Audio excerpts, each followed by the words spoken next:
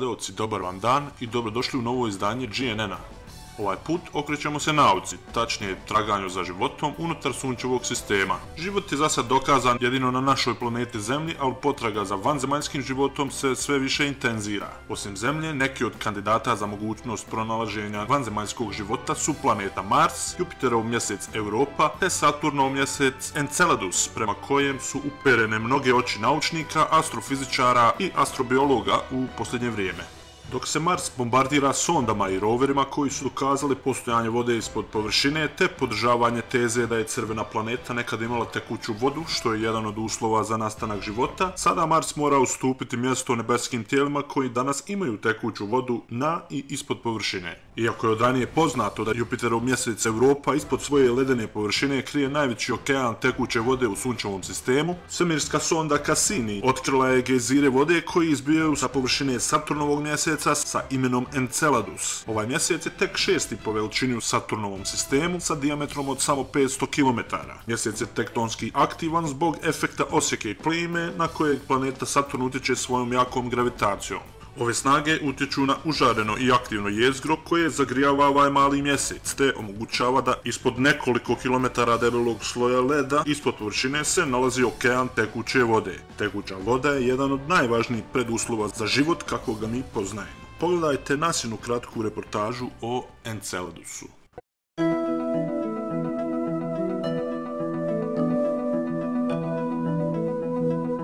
Small, frigid, and wrinkled.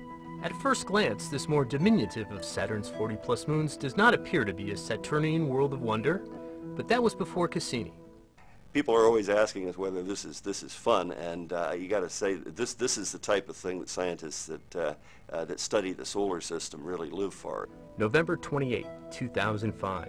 Cassini turns and points its camera on a target 90,000 miles away. What we were really blown away with was that we could actually see this stuff. We could see ice particles being blown out of these geysers. When we looked back from the dark side of Enceladus back toward the sun, we saw these geysers essentially backlit by the sun. Cassini imaging scientist Torrance Johnson was looking at a geological event that was taking place in deep space 890 million miles away.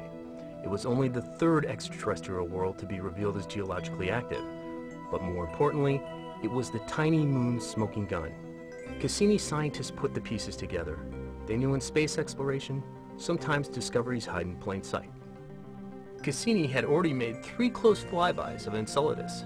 Together, the February 17 and March 9 flybys provided for its cameras a tortured, fractured world of craters, plains, and in the southern polar latitudes, parallel flowing bluish fault lines they call the tiger stripes. At the same time, its magnetometer discovered ionized gas at that altitude. But where did this come from? The third pass came on July 14. Cassini's infrared spectrometer finds a tiger stripe near the moon's south pole to be 279 degrees warmer than the area surrounding it. When we turn the infrared system onto that area, we found that that place is really hot. The South Pole, just like the South Pole of the Earth, should have been really cold. And the power output from the thermal power output from that South Polar region is sufficient to make us believe that there may be liquid water just tens of meters or a kilometer or so beneath the surface of this thing right in that South Polar region. Combining data from the 3 flybys and the November images, the Cassini scientists put it all together. These geysers that we've discovered on this moon are dumping 100 kilograms per second. That's a couple of 100 pounds of water and water ice into the magnetosphere every second. The reason that finding evidence for liquid water in any place in the solar system is so important is because of its importance for life. On Mars, we have an entire program that's designed, in effect, to follow the water, to find out where there was liquid water on Mars.